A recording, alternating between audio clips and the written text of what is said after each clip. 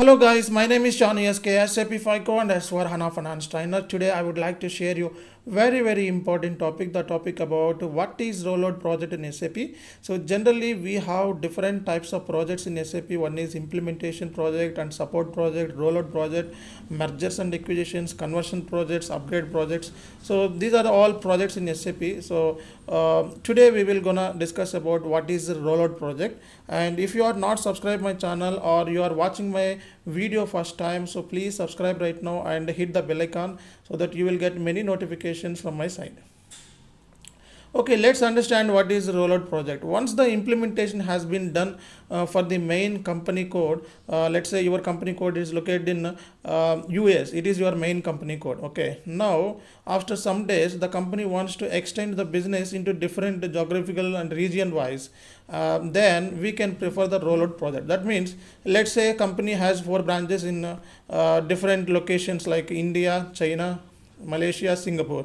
Now the legal and local requirement of these countries are completely different. The statutory regulations and the requirement is also completely different. In India, so let's say if you comparing to the US and India, the taxation requirement is not same and accounting principles are not same, accounting standards are not same. So we need to prepare financial statements. So according to the Indian requirement, what generally GAAP says, Indian GAAP says, and what generally accounting principle says, and what generally accounting standard says, what taxation regulation says. So these are all things, these are all requirement we need to be gather first. For that, whatever the things in US company, what are the configuration things done in US company, the same configuration steps, if it is applicable for the Indian company code, then we need to copy all that settings to Indian company code. And after that, any difference is there and with respect of legal requirements, then we need to prepare one gap analysis document where all complete details we need to put. So what is the gap between the that main company code and for the Indian company code. So that gap analysis report, that means every company has its own standard templates. So in that standard templates, so what are the same requirement we need to be given this place, and what is the difference is there, that we need to prepare in a separate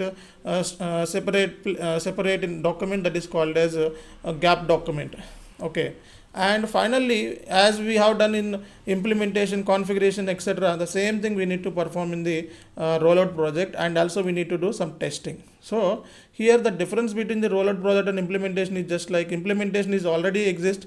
So then rollout project is just like it just like already existed one to copying the same settings. Okay, if any difference is there, that we need to identify and we need to prepare gap analysis document and standard documents, standard reports. Okay, so differences we need to be gathered. So finally we need to do configuration testing and we need to forward the same settings to production. Okay, so this is about rollout project. Like whatever the settings you have copied and you have created in different master data, if it is required, or taxation requirements, so the tax procedures, etc., the same thing you will have to not copy, because the statutory regulations is completely different, the taxation requirement is completely different, so we cannot copy the same setting from the main company code.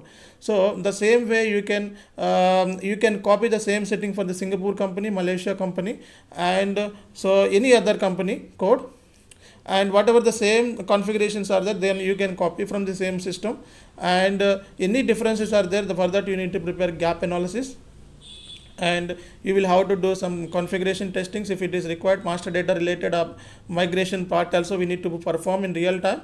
So whatever the master data is same, that we can take out. It is any difference is there, any new requirement related to master data, then you can upload through LSMW or any other BDC program. Okay, so I hope you understand this concept. Thank you so much for your support. This is Chanu signing off.